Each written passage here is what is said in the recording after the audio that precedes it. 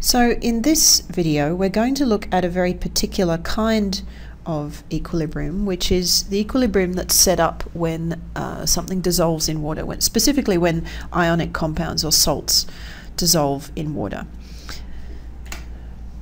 Alright, so up until now we've been talking about equilibria and how they are defined by their equilibrium constant, KEQ.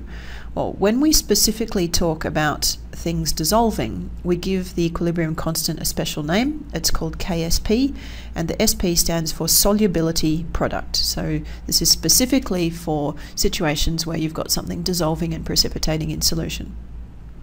So here's an example. We've got potassium carbonate, and we've put some of that into water, and the forward reaction in this equilibrium is that the solid is dissolving into aqueous ions, which are free in solution. So forward reaction is dissolving, and the reverse reaction is that the free ions in solution are reprecipitating as the solid. So the reverse reaction is precipitating.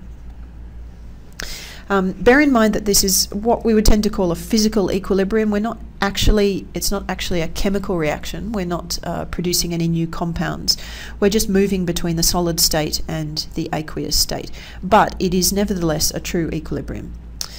Okay, to write the equilibrium expression for a solubility equilibrium, you do it exactly the same way as you do for any other equilibrium.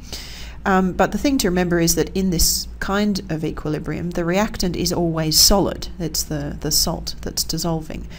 And because of this rule that we have, that we ignore the solids and pure liquids, it doesn't appear in the equilibrium expression. So for this particular one, we've got KSP, solubility product, instead of KEQ. It means it's exactly the same thing. We're just giving it a different name to indicate that it's this particular kind of equilibrium. So we've got KSP equals, and it's products over reactants. So our products are the potassium ion here, and it has a stoichiometric coefficient of 2, so we raise it to the power of 2, and the carbonate ion, concentration of the carbonate ion.